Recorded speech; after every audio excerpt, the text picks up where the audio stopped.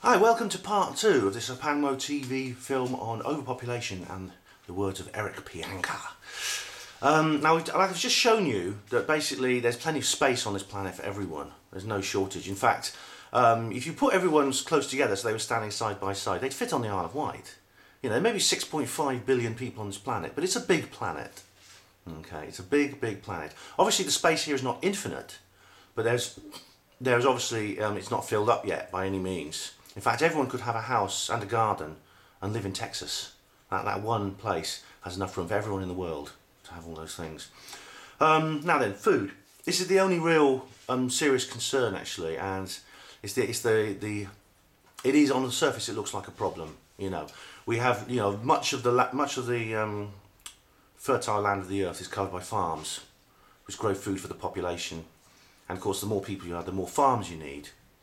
The seas are being overfished, etc., etc., etc. All right, so that is a serious concern. But again, there is a solution, and this is where this is similar to the free energy thing, okay? Because there is a solution, but it's suppressed. In the same way, we're using Stone Age energy technology in this 21st century world. We're using Stone Age food production methods too. And what I mean by Stone Age is, well, maybe I shouldn't say Stone Age, because actually, there's a lot of evidence that primitive cultures actually had better farming methods than we do, you see. Because we've got this idea in our head that the kind of farms we have today, factory farms, battery chickens, cows filled with hormones and antibiotics, and the modern chemicals they put on the land, pesticides, fertilizers, things like that. That is the ultimate in food production. That's the most you ever get out of farms, That's not true, and what's more, these methods are very destructive. We're experiencing erosion of topsoil, the poisoning of the environment. It could be that the disappearing bees problem is partly caused by chemicals in the environment. We're also seeing terrible animal cruelty. Intelligent creatures like pigs, which have the same kind of brain power as a dog, are being spending their whole lives kept in pens where it's too small even to turn around, and they're poisoned and they're fattened up for the slaughter, and all things like that. Well, that's not the ultimate and best way to produce food, even if it was morally right.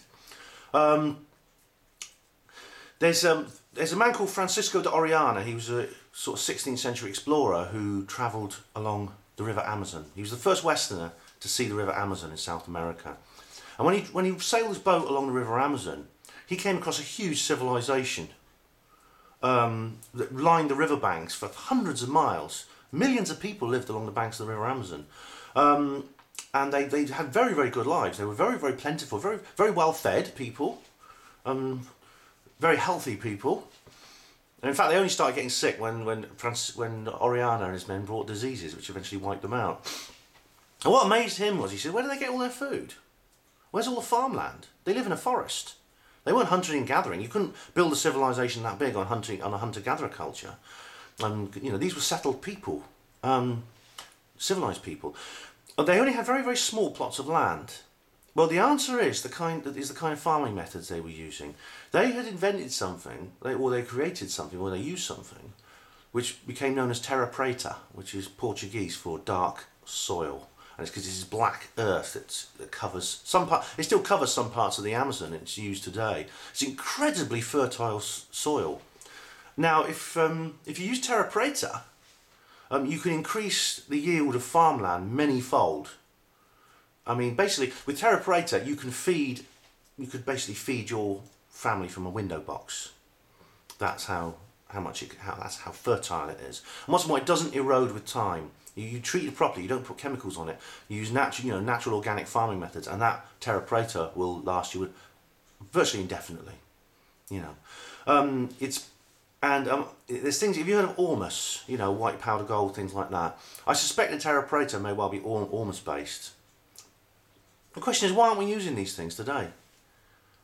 That's a good question. And I suspect the Illuminati are actually keeping this secret from us. Like they are the free energy thing. And the reason they're doing that, well, it's I think because they want a lower population. They want to reduce the population. Now Now, you've heard many videos about population reduction agendas and things like that. Now, this is a serious concern. I mean, if you see, like, vaccines, I mean, you've got Bill Gates talking about vaccine. He's another big power broker. He's another of these new eco-warriors, you know. He believes in the overpopulation myth. He believes in global warming, and he's rich and powerful. That's a dangerous combination.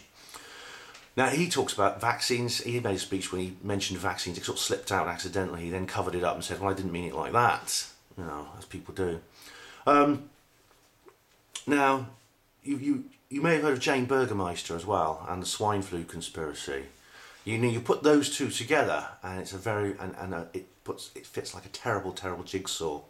The Illuminati want a lower population of the Earth for their new world order, and then the thing about it is they want it because for power and control. They know that this overpopulation thing is a load of crap, as much as I do.